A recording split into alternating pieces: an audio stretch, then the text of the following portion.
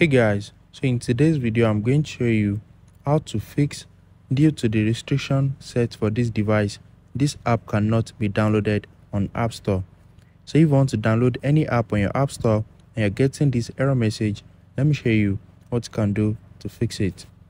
So the first thing is open up your phone settings and you need to scroll down and click on screen time. Once you click on screen time, scroll down again and select content and privacy restriction. Once you click on content and privacy restriction, click on App Store, media and web and games. Once you click on it, select apps right here. And now make sure it is set to 17+. So once you set it to 17+, you can now download any apps of your choice.